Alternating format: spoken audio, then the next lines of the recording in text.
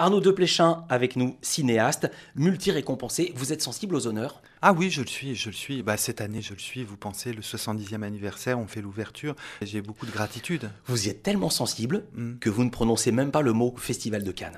Non, ben oui, mais c'est le C'est festival implicite. qui m'a fait naître. Le 70e anniversaire, c'est Cannes. Oui, c'est Cannes, c'est celui-là. Est-il vrai que vous ne lisez jamais les articles, ni même les portraits qui vous sont consacrés? Non, c'est le producteur, Pascal Coche, lit les articles, je le regarde avec effroi, je lui dis c'est plutôt bon ou plutôt mauvais, il me dit plutôt au milieu, et puis voilà, mais je le regarde pas. Est-il vrai que la première fois que vous êtes allé à une réunion de jeunesse du Parti communiste, vous aviez 11 ans? Oui. Qu'est-ce que vous faisiez là-bas à 11 ans? Vous êtes allé avec qui? J'étais avec mes cousins qui étaient un peu plus âgés, qui avaient 13 ans. Et donc voilà, on était très en colère, on voulait la révolution, on voulait Non, mais c'est pas ça, mais vous reprise de êtes ce accueilli sortie. comment? Si on se pointe à une réunion de section à 11 ans, il y a 13 ans. Ah non, mais au JC, pas au PC, aux jeunesses communistes. D'accord. Oui, non, mais si, les gosses étaient beaucoup plus libres et tout ça. En province, si, c'était normal. Mais on a été exclus assez vite. Hein. Sous quel motif? Mais quand même, vous voyez, mon père m'avait enseigné ce livre de Gide, son retour du RSS et tout ça. Et j'ai des sympathies trotskistes qui étaient mal vues. Est-il vrai que quand vous étiez jeune, vous vouliez devenir instituteur à Roubaix?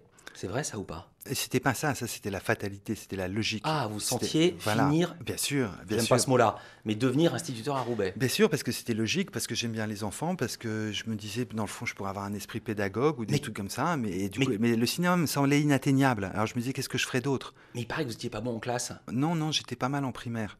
Parce qu'en primaire, c'était pas mixte. Mais après, les problèmes ont commencé quand je suis arrivé au collège, parce que là, c'était mixte. Alors là, mes résultats scolaires se sont effondrés. Est-il vrai que à l'école primaire, sur votre bulletin, comme futur métier, votre fiche, vous aviez écrit Trucman? Oui, Trucman, non, ça, je ne l'ai pas écrit. Ah, c'est Je ne l'ai pas écrit, je le disais. Mais ça, j'étais très fier parce que je crois que ça s'appelle CE1, ça s'appelait la 10e, la 9e, la 10e, c'est ça, CE1. Je savais IDEC et je suis très fier. J'étais très fier, je me souviens encore de ma fierté, je savais qu'il y avait un H. Vous voyez, dans IDEC, qui était l'école de cinéma, l'ancêtre de la FEMIS. Moi aussi, voilà. Moi aussi, je le sais, et je galère pour l'écrire, je le mets jamais au bon endroit. Mais Trucman, c'est quoi? C'est truquiste?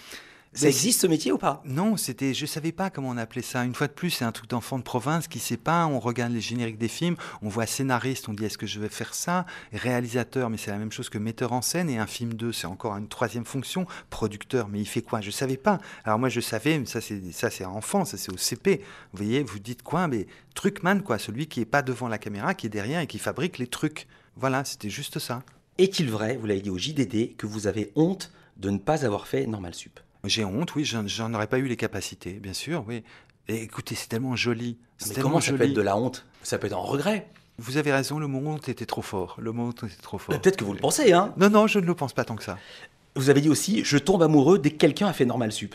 Ça, c'est vrai. Ça, Ouais. j'adore ça. Les lettrés, j'adore ça. Parce que je ne le suis pas. J'ai besoin de... Ça me rassure de savoir que sur Terre, il y a des philosophes. Ça me rassure de savoir qu'il y a des enseignants, des linguistes. Voilà, ça me rassure. Parce que moi, je ne suis pas capable de le faire. Vous êtes tombé amoureux d'Emmanuel Macron? Non. Il a fait Normal Sup pourtant. Oui, Il a peut-être la pas grecque de tous les philo. normaliens. Et il a la grecque de philo, pas mal. Non, mais je le revois à la hausse, alors je le reconsidère. Est-il vrai que vous ignorez totalement, mais maintenant je sais que c'est vrai, comment fonctionnent les réseaux sociaux? J'ai été inscrit sur un réseau social par une très jeune fille qui m'a inscrit parce que je voyageais beaucoup à l'époque pour mes films et elle était malade. C'est une jeune fille à qui je dois beaucoup, qui m'a beaucoup enseigné. On s'envoyait des poèmes, des citations de poèmes comme ça. Donc vous savez faire marcher Facebook. Donc je savais faire marcher Facebook. Et maintenant?